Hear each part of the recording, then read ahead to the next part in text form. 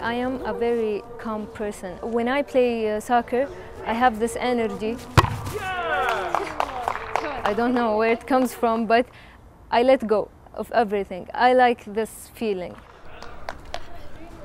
Rue Abdullah is the captain of one of the few female soccer teams in Saudi Arabia.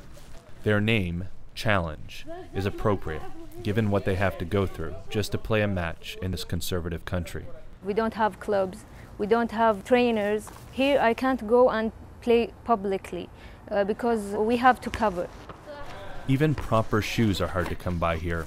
Most of these women are wearing the smallest men's cleats they could find. I want to be an athlete, but I can't be an athlete if I don't have the equipments that make me an athlete.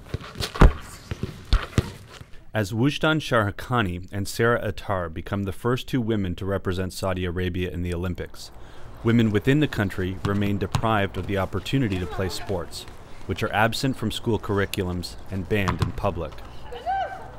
Challenge plays in secret locations around Riyadh. Today, they are practicing in a friend's backyard. The team started playing 4 years ago and have since grown to include over 30 players, although most refuse to appear on camera. Even though my family and me are okay with this, my extended family, they would not agree with me playing. Their obstacles might seem great, but Rue and her teammates are fortunate compared to most women in the country.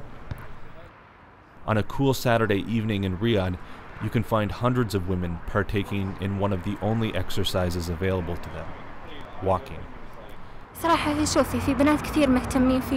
Honestly, look, there are girls that are very into sports. Saudi girls do it well, but we don't have places for them to go and exercise in.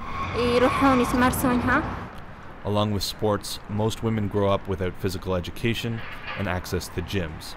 So, in their abayas, they circle the block that surrounds Prince Sultan University.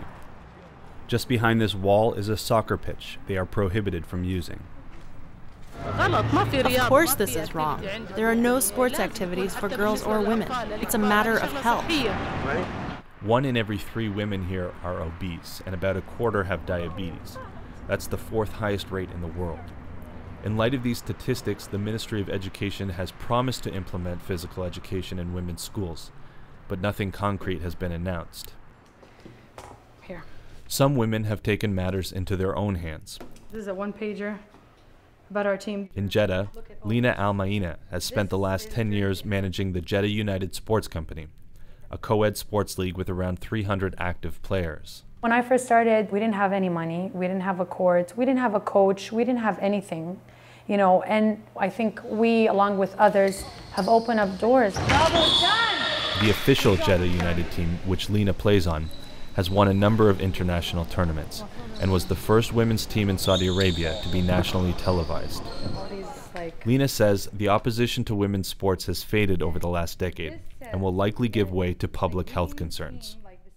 It's not a choice anymore. It's a necessity. It's a national duty to actually promote the culture of sports in Saudi Arabia. Rue is hoping to follow in Lina's footsteps. The 28-year-old plans to connect her team with others across Saudi Arabia and start the country's first national sports academy.